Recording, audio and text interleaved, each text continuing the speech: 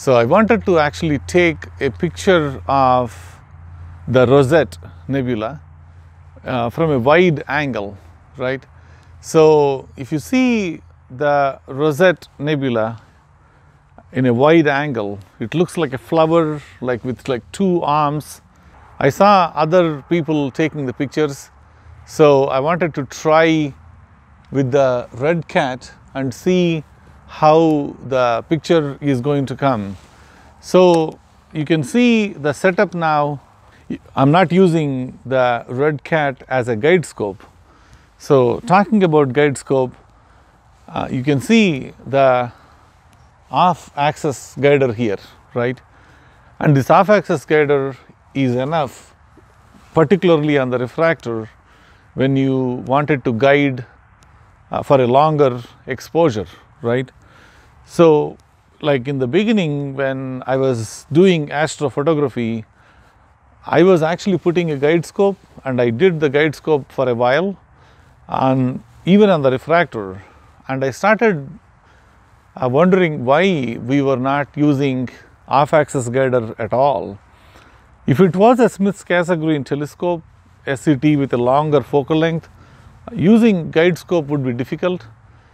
You may not find actually a guide star that quickly, but using the refractor, I don't think we need a separate guide scope on the top. Off-axis guider will do pretty much that job. But once you figure out how to use the off-axis guider correctly, I don't think you will ever go back to the guide scope. And if I show you the setup here, you have the camera, you have the filter wheel, the 11 mm spacer, off-axis guider, and directly connected to the telescope. So off-axis guider will have a tiny prism inside, and that prism is going to, it's a pick-off prism. It actually takes some light from the main imaging train and send the light to the top of the camera, to the off-axis camera, and produce the necessary stars for you in your guide camera. And you can actually use the guide camera in the PHD2 to guiding. If you use the off-axis guider, how much ever is the focal length of your telescope, you pretty much have that big of a guide scope. That's what the advantage of off-axis guider is. You don't need to depend on a guide scope that is actually much smaller than your main scope. So your actually guiding is going to get a lot better if you are using the off-axis guider. You see this a tiny prism over here, and the light from the main imaging train is going to go through this prism and send the light inside.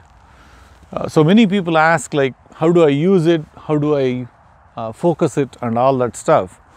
So during the day when you connect, and if you are looking at a telephone pole or whatever is the distant object that you can see with your main telescope, you can actually make sure you move your camera up and down a little bit to make sure that you are also seeing with the same focus as your main telescope, main camera. When you match your focus of your main camera and your guide camera, in the night time when you focus for the stars, you are seeing the focus for the stars on the guide camera as well. So most guide cameras these days are coming with this kind of a profile, where they look like a 1 1/4 eyepiece kind of a profile, and these are easier for you to find the necessary back focus. So this is ZWO 120 mm mini guide camera, right? You can actually use these kind of profile cameras to connect to your off-axis guider.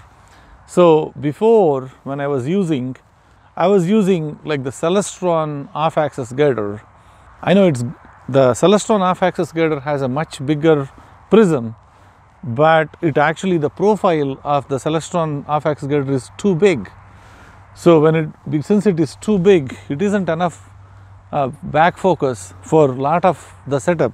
Like right now, all I have is this much of a room for me to add a guide camera. I don't have more than this room for my camera back focus. The ZWO off-axis guider is becoming extremely popular because of the low profile. I think QHY has a similar off-axis guider as well, so you can use either one of those. I'll show you guys the picture of the wide angle Rosette Nebula that I took using the Redcat. I used actually the color camera, the 294MC, and I used the filter slider, the Star Arizona filter slider with a Optolong L enhanced filter. Thanks to all the new subscribers who joined the channel, and I'll see you guys soon. Thank you.